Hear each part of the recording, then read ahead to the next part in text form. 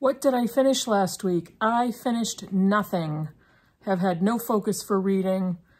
I read a few chapters, maybe several chapters of a book. Haven't finished anything, but I did manage to do some online shopping, and I have a couple of brand new glasses. This is one pair, the other pair coming soon.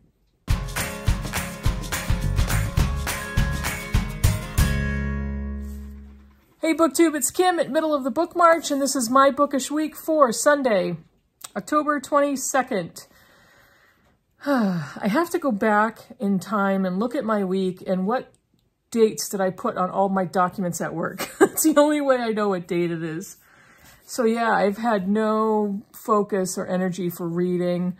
Yep, I've just been tired and relaxing and watching a lot of TV, And today I'm filming on Saturday. It's super rainy and dark here. It's only like 2 in the afternoon where I'm filming in New Hampshire.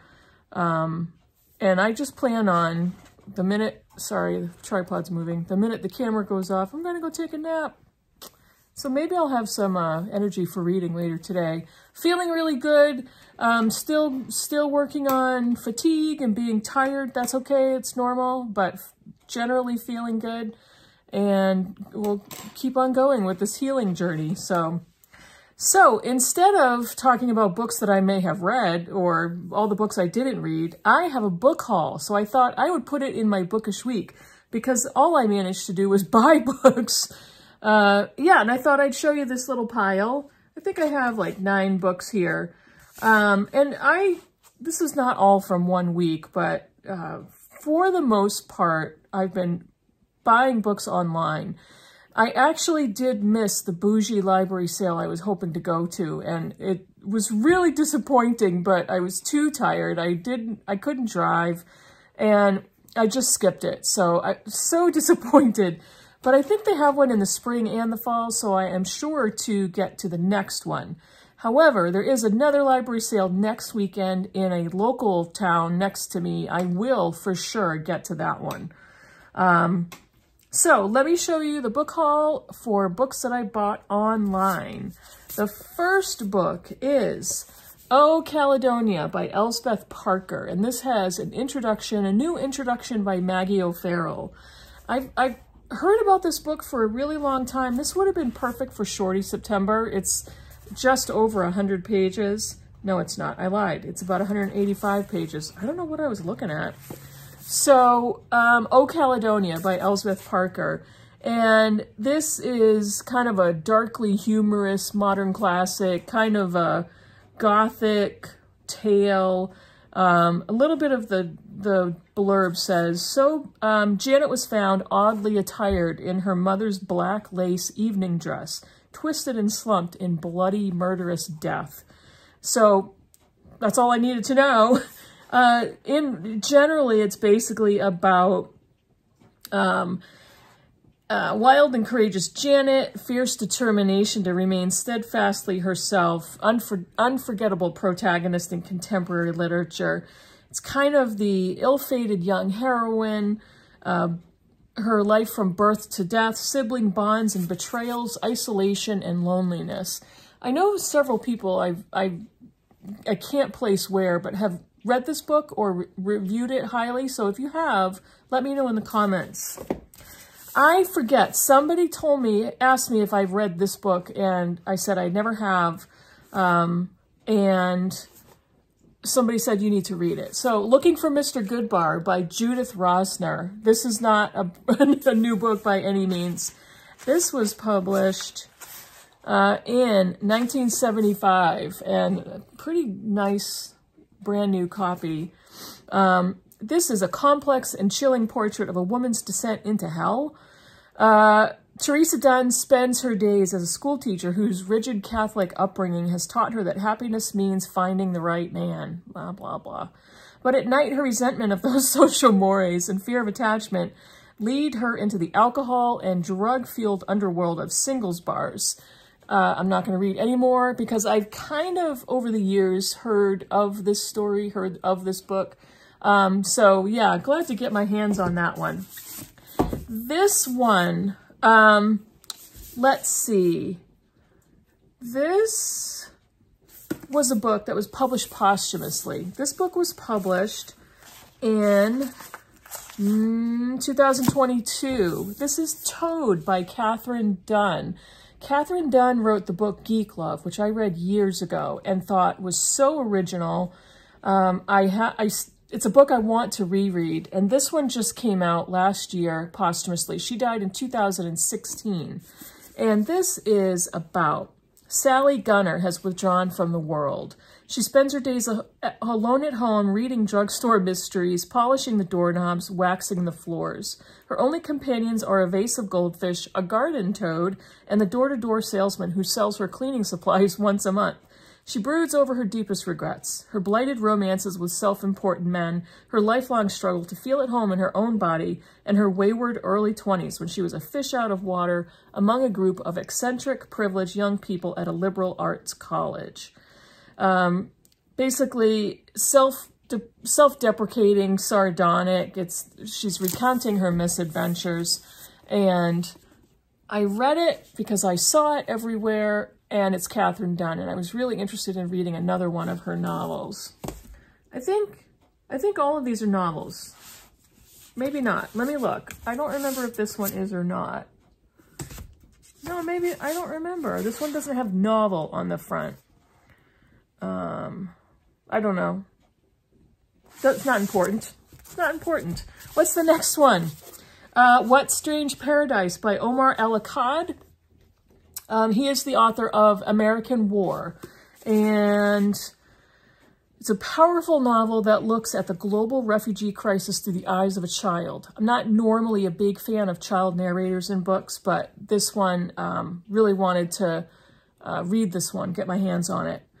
More bodies have washed up on the shores of a small island. Another overfilled, ill-equipped, dilapidated ship has sunk under the weight of its too many passengers. Syrians, Ethiopians, Egyptians, Lebanese, Palestinians, all of them desperate to escape untenable lives back in their homelands. But miraculously, someone has survived the passage. 9-year-old Amir, a Syrian boy, who is soon rescued by Vanna. Vanna is a teenage girl who, despite being native to the island, experiences her own sense of homelessness in a place and among the people she has come to disdain. And although Vanna and Amir are complete strangers, though they don't speak a common language, Vanna is determined to do whatever it takes to save the boy.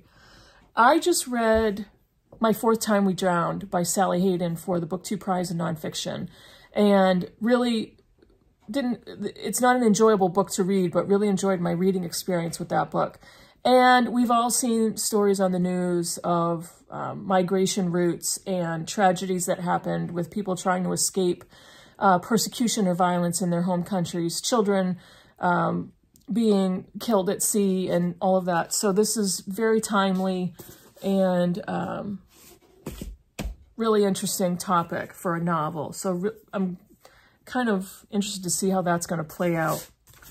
This one is Seven Steeples by Sarah Baum, and this is, I think this was the one that I thought would be good for Shorty September. This is a fairly short book. It's a stunning novel about a couple that moves with their dogs to the Irish countryside, and she is an Irish author. Britta, if you're watching, here's one to add to our list. They immerse themselves in nature and attempt to disappear from society. The winter following the summer they meet, Belle and Cy move into a remote house on the Irish countryside with their dogs. Both solitary with misanthropic tendencies, they leave their conventional lives to build one another and to build another one embedded in I can talk. Both solitary with misanthropic tendencies, they leave their conventional lives to build another, one embedded in ritual and away from the friends and family from whom they've drifted. This kind of sounds like my dream life to me. Dogs and moving out into somewhere remote and distant in the Irish countryside. Yep, bring that on. This is The World We Make by N.K. Jemisin. This is the second book after The City We Became, which I own and haven't read yet, but I don't care because it's N.K. Jemisin and she's brilliant. This is the second book talking about the city that never sleeps, New York City. And because I haven't read that book, I'm not going to talk about the plot of this one, but let's take a look at this cover. Holy coly, holy coly. What did I just say? The colors, it's so pretty. But I want to read the first book and find out about kind of the city that comes alive or has its own characters, if that makes sense.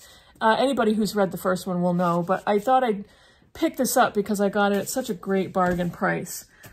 All of these books were bargain books, so that means $5 or less. This one I was surprised that I bought because I don't typically gravitate towards this type of book, but everybody that I know on Goodreads was saying either they loved it or wanted to read it. This is The Collected Regrets of Clover by Mickey Brammer, and another really, really nice cover. This is from the day she watched her kindergarten teacher drop dead during a dramatic reading of Peter Rabbit. Clover Brooks has felt a stronger connection with the dying than she has with the living. After the beloved grandfather who raised her dies alone while she is traveling, Clover becomes a death doula in New York City, dedicating her life to ushering people peacefully through their end-of-life process. And she spends so much time with the dying that she doesn't have a life of her own. Yeah, I thought I'd give it a shot and take a chance on it. I think there's some people that I'm friends with on Goodreads that have read it and really enjoyed it. So, yeah, why not? This one, I wasn't sure if this is a memoir or not. I don't know if this is... I think it's a novel. I can't tell. I think it is. And I almost bought this book for Mental Health May. This is The Octopus Man by Jasper Gibson. Another really great cover. I love this cover. And this is... Once an outstanding law student, Tom is now lost in the machinery of the British mental health system, talking to a voice no one else can hear. The voice of Malamok, the octopus god, sometimes loving, sometimes cruel, but always there to guide him through life. After a florid, I love that name, florid, psychotic break, the pressure builds for Tom to take part in an experimental drugs trial that promises to silence the voice forever. But no one, least of all Tom, is prepared for what happens when the octopus god is seriously threatened. And I saw this during Mental Health May. I was tempted to buy it. I didn't at the time. It was still available when I was shopping online, so I took it. I took it. And the last one, I have seen this in a bunch of different places. Again, I saw it months ago, wasn't sure if I wanted to really pick it up, wasn't sure if this was going to be a book for me, but it was on sale at a great price, so I thought I'd chance it. And it's a pretty big one, it's a pretty chunky one. Tomb of Sand by Gitanjali Shri, and it's translated by Daisy Rockwell. Translated, I'm not sure where this author originates, New Delhi, India. So this is translated by Daisy Rockwell. It's a playful, feminist, and utterly original epic about a family in northern India and the inimitable octogenarian matriarch at its heart. I don't really need to read any more. Feminist octogenarian matriarch. 80-year-old Ma slips into a deep depression after the death of her husband. Despite her family's cajoling, she refuses to leave her bed. Her responsible eldest son and dutiful daughter-in-law attend to her every need, while her favorite grandson, the cheerful and gregarious Sid, tries to lift her spirits with his guitar. But it is only after Sid's younger brother, Sirius' son, a young man pathologically incapable of laughing, brings his grandmother a sparkling golden cane covered with butterflies, that things begin to change. So, I noticed that the light changes when I do this. I turn orange when I hold the book up. Don't know. That makes it a little easier. So yeah, Tomb of Sand by Gitanjali Shri. And that is it for my book haul. 9 books. And again, I didn't all buy them in one week. I've been stacking them up for a little while. Thought I'd show them to you all. And my goal is to finish some books this next week, shall I? I'm not sure. I'm going to try to put out a midweek video. I'm not sure what that's going to be. Actually, I'm not sure what the topic is yet, but I do have some bookish articles to talk about. So maybe I'll bring one of those up and talk about that. There was one I found, and I don't even remember what the topic was. I found lately that I'm like, oh, I got to bring this on BookTube. So we'll see what I do for Wednesday's video. But thanks for watching, and let me know in the comments below what you've thought about any of these books, if you've read any, even if your opinions are negative or positive, no matter what. So thanks for watching, and I'll see you in the next video. Bye, everybody.